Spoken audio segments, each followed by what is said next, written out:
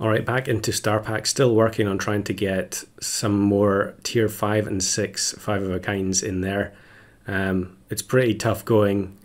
A lot of the early 5s in this pack are a lot easier because you can very easily set up to have a full team of strawberry units, and then you're just looking for shoe bill, and it's basically just playing the early game over and over until you get the shoe bill.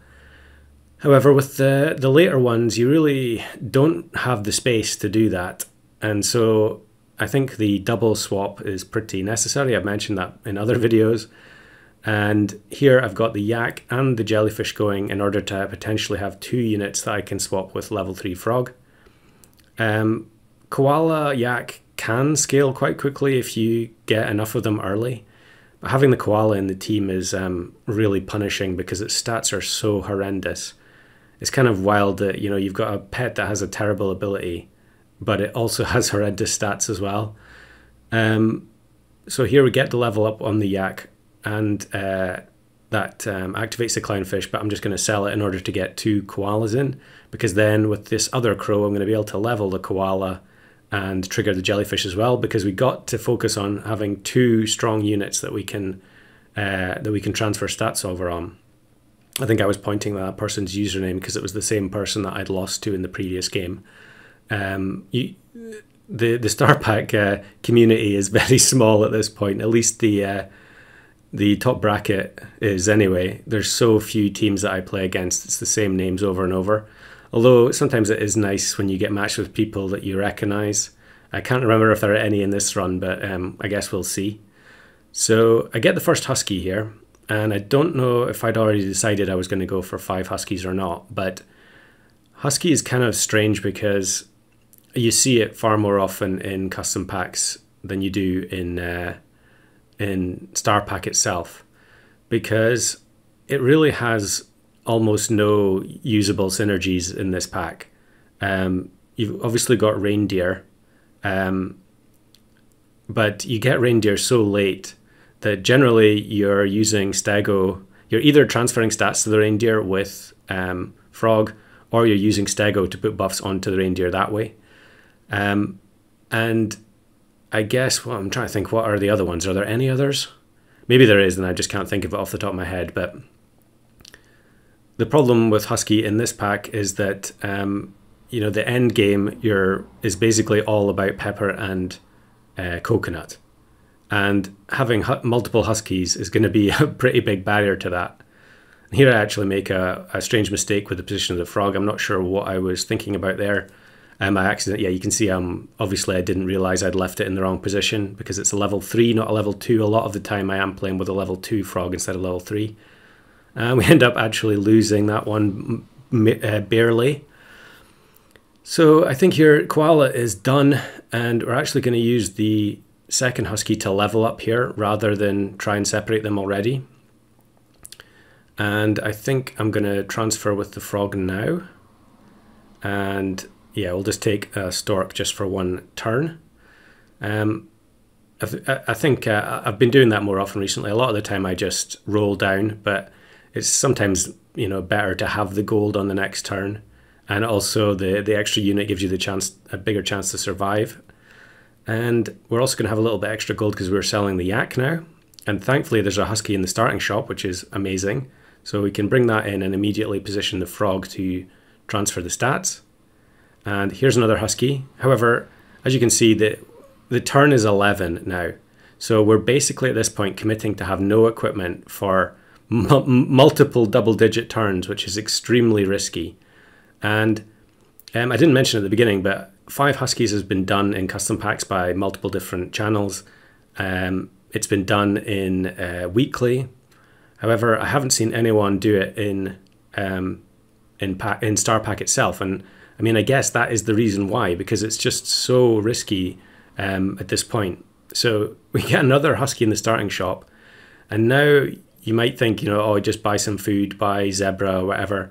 Well, it's definitely worth rolling down for the Husky, because the Husky itself is going to receive plus 5/5 from the other Huskies, and it's also giving plus 4/4 in total. So you're getting plus 9/9 if you find it early enough. So So we were quite lucky there to get it on the last roll. And here's actually going to be a tie. Often it can be extremely frustrating to get a draw when you're this late, because it feels like your odds of winning are just plummeting even further, because you're going to have to go even later on. However, when you're on one heart, you'll take anything really. So we're going to move one of the Huskies to the front, one of the weaker ones to the front, to potentially break pepper or coconut. But we still have no equipment turn 13, which is extremely risky. And we actually end up breaking the reindeer's melon, which is very nice. I kind of forgot about that as another possibility. So there's a pepper. And I think at this point, I feel like I've already had good enough luck that I can't really risk it anymore. Now, it is kind of a weird situation with 5 Huskies where you're kind of playing chicken, trying to decide how long you can go without buying the pepper.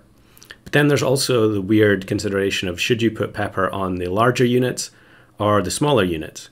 Because a smaller unit with 25 attack can trade with a 50-50 with pepper. However, if if a 40-something attack unit survives because of pepper, it could potentially kill 2 opposing 40 health units. So it's really a very strange kind of way that this pack evolves towards the end. And really, it's no surprise that everyone just goes for as many peppers as possible, or level 2 Velociraptor.